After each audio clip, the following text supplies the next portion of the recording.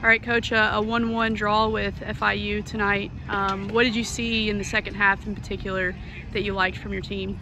Yeah, I thought we came out in the second half with a lot more intensity and composure, which we needed a little bit of both that were missing in the first half. I thought we came out flat to start the game, and I thought we battled hard in the second half. I think FIU's a really strong team. And, tonight we earned a tie.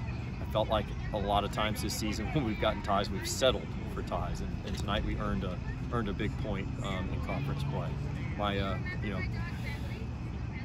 hats off to FIU. Like I said, they're a strong team, and they came out really hard and kind of put us on our back foot. Yeah, FIU came in tonight averaging nearly 3 goals per game.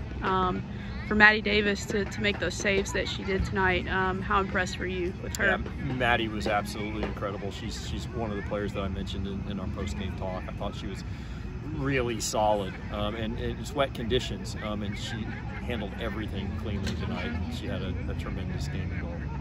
Yeah, and then on defense, the other defensive players, what do you think they did to keep it to 1? Well, really stepped it up in the second half. I thought we did a good job stepping it up as a cohesive group defensively in the second half.